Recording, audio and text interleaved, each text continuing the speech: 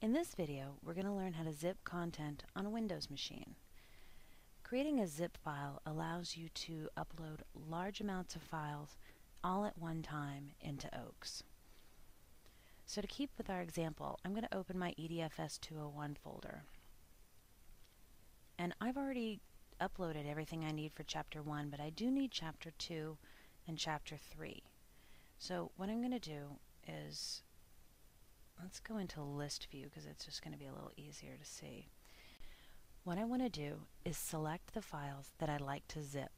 So what I'm going to do is hold my Shift key down, click on Chapter 2, and then click on Chapter 3 while I keep holding the Shift key down.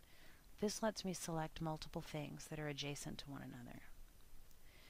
Now using your mouse, right-click on the words or the little folder of either Chapter 2 or Chapter 3, and you'll see you get this flyout menu.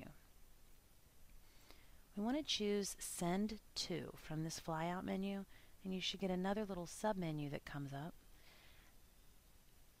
And we're going to say Compressed Zipped Folder.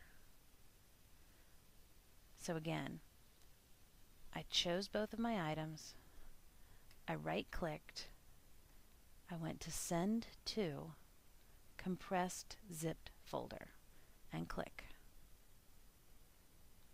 Now what it's done is it's created one complete zip file that contains both of these folders.